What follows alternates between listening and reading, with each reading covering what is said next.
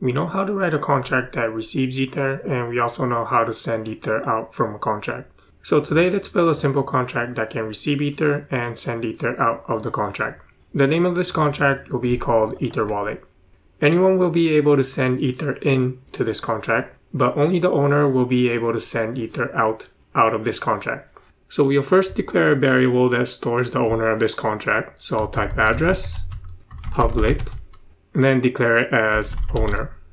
Next, we'll initialize the state variable owner inside the constructor. So I'll type constructor and then say owner is equal to message.sender. We want to enable this contract to be able to receive Ether. So I'll declare the function receive external payable. Now this receive can be replaced with the fallback and it's going to accomplish the same thing. However, here we want to make our intentions clear that we only want this contract to be able to receive Ether.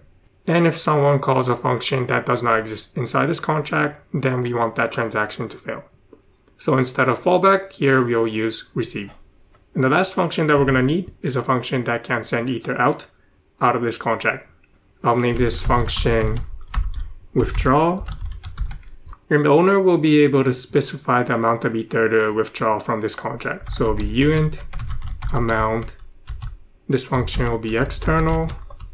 And we don't want anyone to be able to call this function. We only want the owner to be able to call this function. So I'll say require message.sender is equal to the owner state variable. And if it is not, we'll say caller is not owner.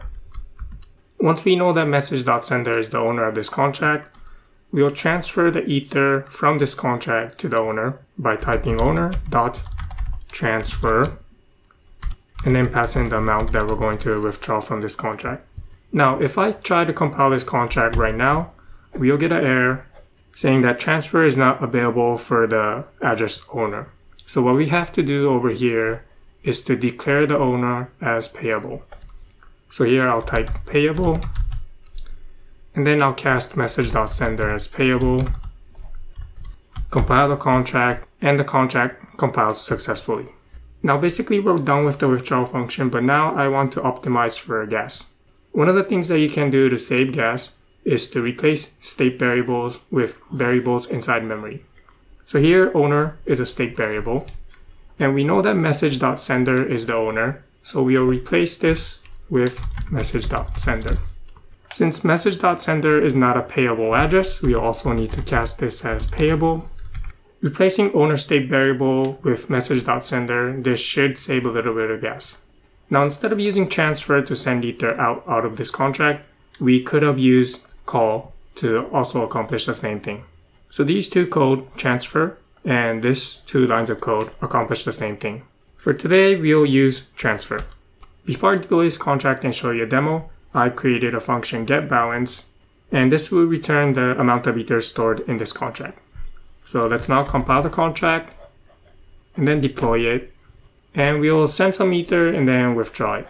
So we'll send 1 Ether, open the contract, and then call transact. Next, we'll call getBalance, and we can see here that there's 1 Ether stored in this contract. And lastly, we'll withdraw all of the Ether. So I'll call withdraw. Actually, to show you that only the owner can call withdraw, I'm gonna scroll up, switch accounts, and then try to withdraw some amount. Call withdraw, and you can see here that the transaction failed because the caller is not the owner. So I'll switch back to the owner, and we'll withdraw all of the Ether stored in the contract. Call withdraw, and the transaction is successful. Check the balance, and the balance is now 0.